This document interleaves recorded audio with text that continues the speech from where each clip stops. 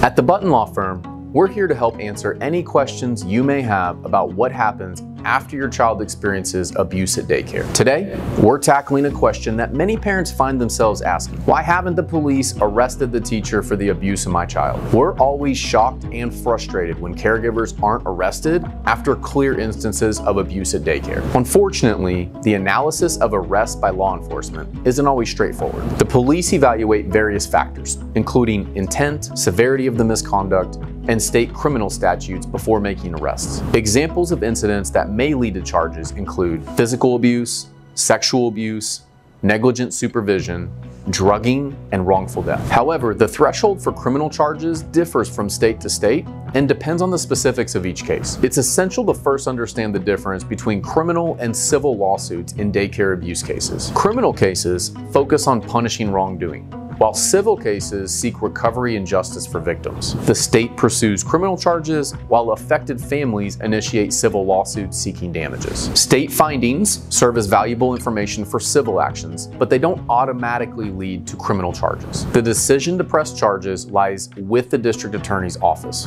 which evaluates the evidence independently. We understand that parents may want to press criminal charges themselves, but the authority lies with the state. Remember, even though it's frustrating, the lack of criminal charges does not prevent you from seeking justice through the legal system. Our team can help you navigate the legal process and ensure accountability for the daycare facility's actions. If you have more questions about daycare injuries but aren't ready to talk to us just yet, we've created a free 5-step guide on what to do after a daycare injury. It's linked below. We're here to keep you and your family moving forward.